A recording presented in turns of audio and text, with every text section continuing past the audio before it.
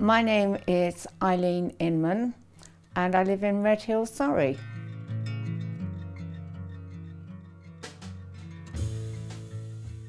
I have two daughters, absolutely fabulous relationship with them both. I've been very involved in their lives. Vicky got married first. She gave me two grandsons. My eldest daughter, she'd had a boy and a girl.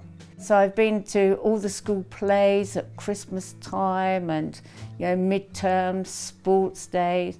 I've had it all. It's just been a fabulous journey. Love you. Oh, I love you too. I've told you Love this. you to the universe back. No, you can't say that. Yay. Perhaps you need to stay here then. Get your mother to drop you off again after the party. It was actually quite nerve-wracking. And, you know, Mother always had it that Marks and Spencer's, it's a good job. So, you know, you should try and get a job there. So I went and I had an interview, but in no time, you know, they were friendly. You could pick up how it all worked.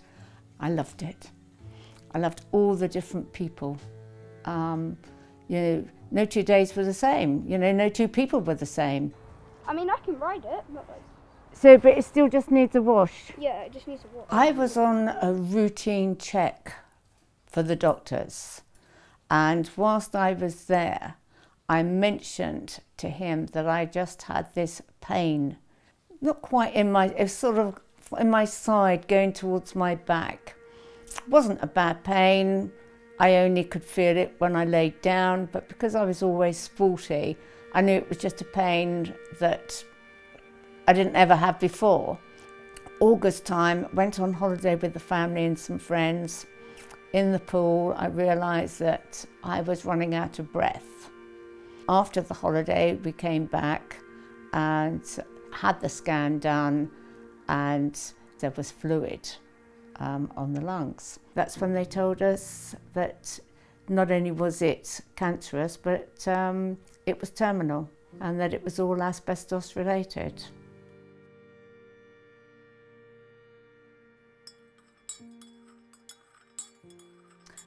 Well, it was my daughter. She was with me, the two of us together, and those mothering instincts come out straight away. I needed to protect her. I didn't think about me at all.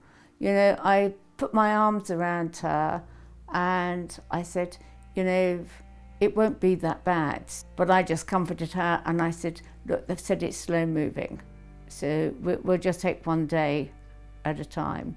But of course, over a period of days, then we found out that in fact I only had 6 months maximum of life left. We actually found a professor in London. He said that he would do surgery. The pleural lining on the left-hand side was removed. Some lymph nodes were removed, as was some of the lung, more lung than what they thought originally had to be removed. Some muscle around the heart. Then you're in intensive care for 4 or 5 days. It wasn't available on the NHS. I think in the end we must have spent somewhere like 30 or 40,000 pounds. I mean, they looked after you very well, and my professor, he did everything himself. I just felt so hope, because, you know, he said to me, minimum, he said, you're going to get 3 years. Well, when you've got 6 months against 3 years, it's like, wow, you know, it seems a long time away. But having said that, 3 years has gone very, very quick. I wanted those extra 3 years. I wanted that time. It was hard after the surgery because, you know, the surgery was only just one part of it. Then you had to have radiotherapy and chemotherapy. Those first 6 months were so hard. You just didn't know how to lay or what to do, but you were still alive. And then you just started to progress bit by bit. And then you're on to another Christmas.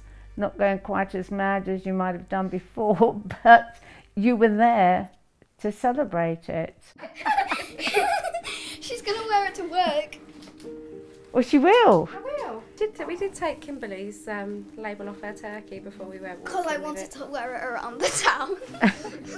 Then that was it. Life picked up. You know, you could do a lot more. And so went off to Spain, went off to Cyprus, went to Norfolk, went to Tynemouth, Cornwall.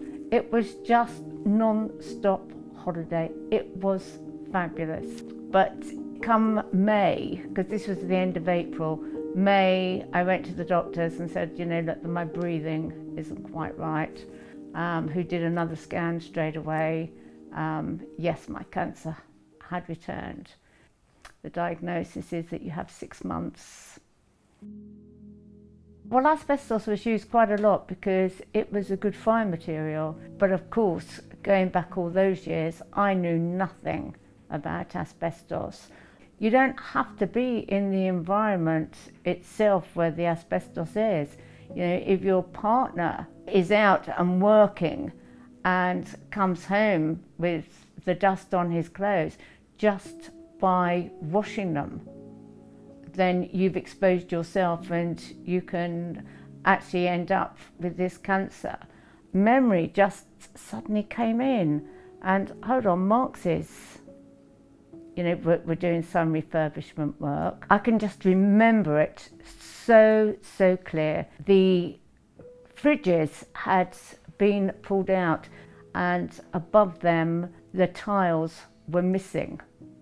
And you could see all the electrical work going through. The manager of the store at the time, he said, can you just clear this mess up? He said, before the shop is open. Of course, there was all this dust and large pieces of asbestos that I was trying to break so that I could put them in a bag. We're done.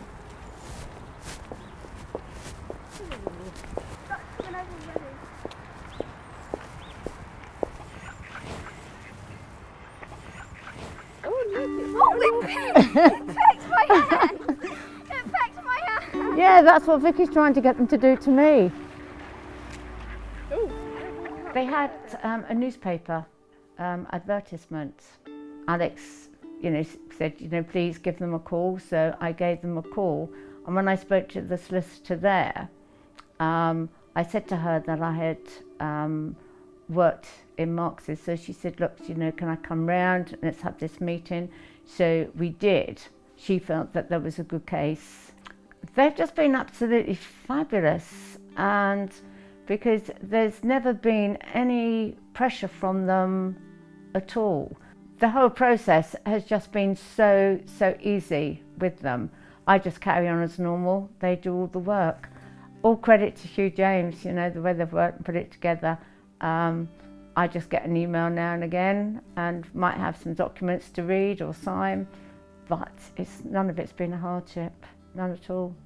The first time this charity asked me about it, I had no thoughts at all because I was just overwhelmed with all what was going on. So just, you know, give yourself a few weeks, talk about all your jobs, and, you know, by doing that, you may discover, like I did, that there was quite a bit of work. The only benefit that I will really get from it is that if a drug comes available, and if I have to pay for it, there is a drug, immunotherapy. Now, there's only a 2% chance that it would work, but it may be a chance at the time that you want to take, and it would be good to have the money there to be able to pay for it. So I think it's more that if you hold Marks and Spencers accountable, if somebody else comes forward, it may well help them. And it may help them, you know, if it's done early enough, that they could enjoy some of this money. Unfortunately, I don't know whether I'm going to have that time to do that. Oh no, see how wet we've got? Not that wet. No. No, the sun is shining. It's not cold. It's not windy. It's